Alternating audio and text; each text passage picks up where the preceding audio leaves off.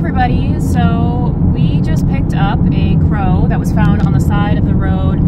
Good Samaritan called this bird in, and we went and picked him up to test him for avian influenza, the most current strain of highly pathogenic avian influenza, also known as H5N1. We are also on our way right now to go pick up another, unfortunately, a dead trumpeter swan that is out at the other side of town. We're going to bring that bird in and we're going to test that bird for avian influenza and then send that out to the state to get tested.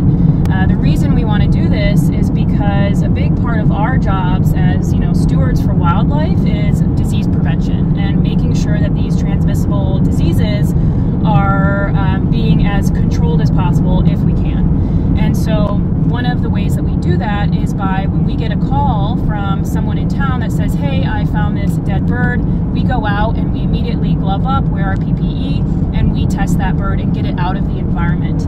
So one of the biggest things that you guys can do at home is if you find any sort of dead bird in your area, to please make sure to report it to your state wildlife agency. This is a really important way to, again, help prevent the spread of this virus.